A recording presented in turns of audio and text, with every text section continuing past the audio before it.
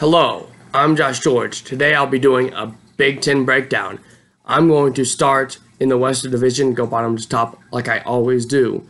I'm going to do Illinois because I have them coming in 7th in the division, and I don't know. Lovie Smith has 10 defensive starters returning, but it's a defense that was 127th in total defense last season.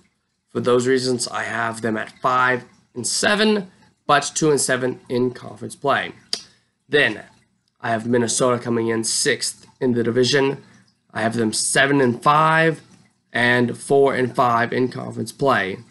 Now, Rob Smith was fired as their defensive coordinator in the middle of the season last season, and he was replaced by Joe Russo, who has done a little bit better, but I don't have super high expectations for them. So 7 and 5, 4 and 5 in conference play.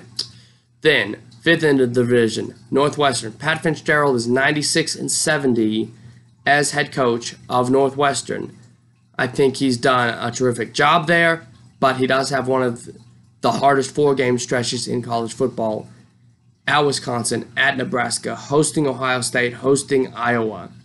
Tough games. I have him at 7 and 5 with Northwestern this year and 4 and 5 in conference play. Then I have Purdue with one of the best wide receivers in college football, definitely the best in this division, at Ronald Moore. And I love Brom and Brom coaching the offense. Jeff Brom and Brian Brom, I think they'll do terrific.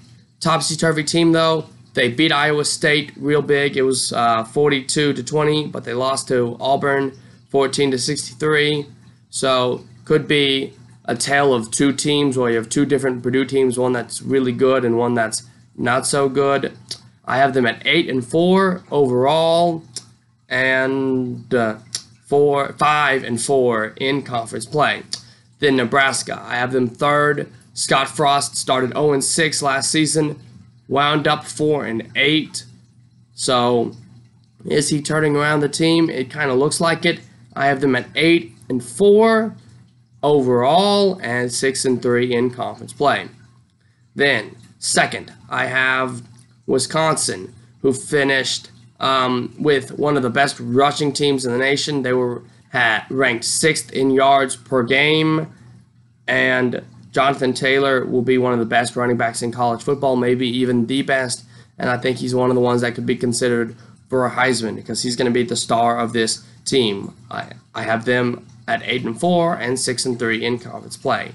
Then tight end U, Iowa. I have them winning the division.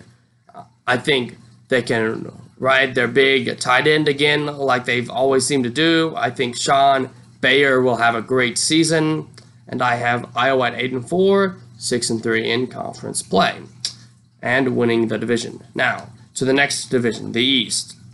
I have Rutgers. They're a team that I watched a couple games. I saw them lose to Kansas. The eye test, they don't pass it. I have them at 0 and 12, 0 and 9 in conference play.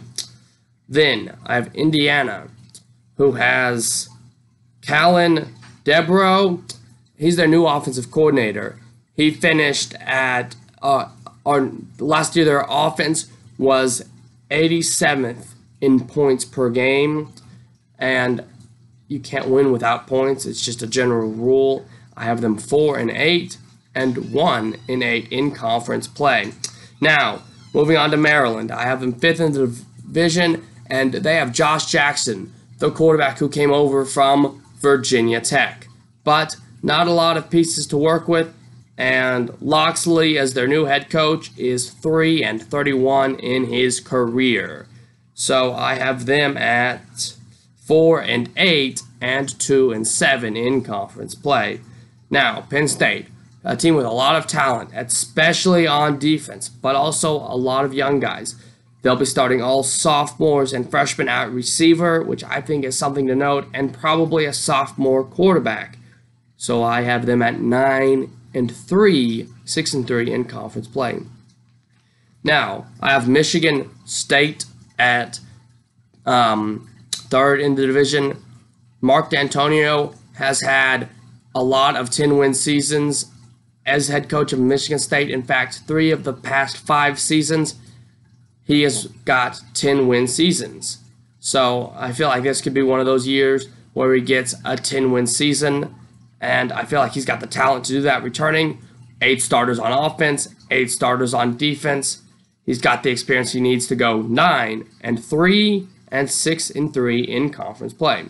Now, to second in the division, I have the Ohio State Buckeyes.